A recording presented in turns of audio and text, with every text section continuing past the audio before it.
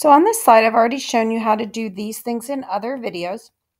The timeline, though, we've been taking notes for the timeline, but I'm going to show you how to create the timeline page. So event number 1, we're going to just say this sets all scenes to start, okay?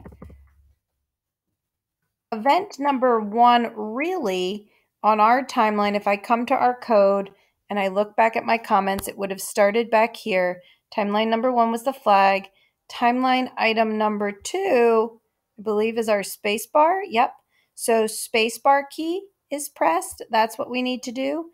And that we said, what did that do for us? I have to get back to my right page. There we go.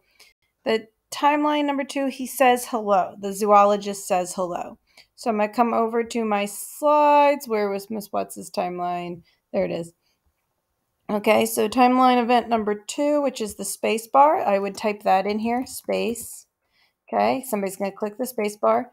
And then what happens after that is that I am going to,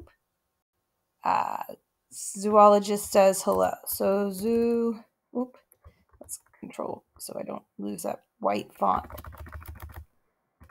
Okay, and then you would say whatever happens at that. Zoologist says hello. Okay, and you would go through what's the next event. So you go back to your code. Number 3 was when we pushed the down arrow to change his movement. Okay, and so you would put that on your slide. You would hit that the next thing we hit was down arrow.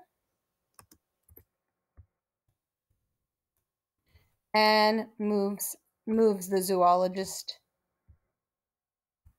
Okay, so you would put this onto the timeline. Okay, and so that is filling in the timeline with all your events. So go ahead and do that.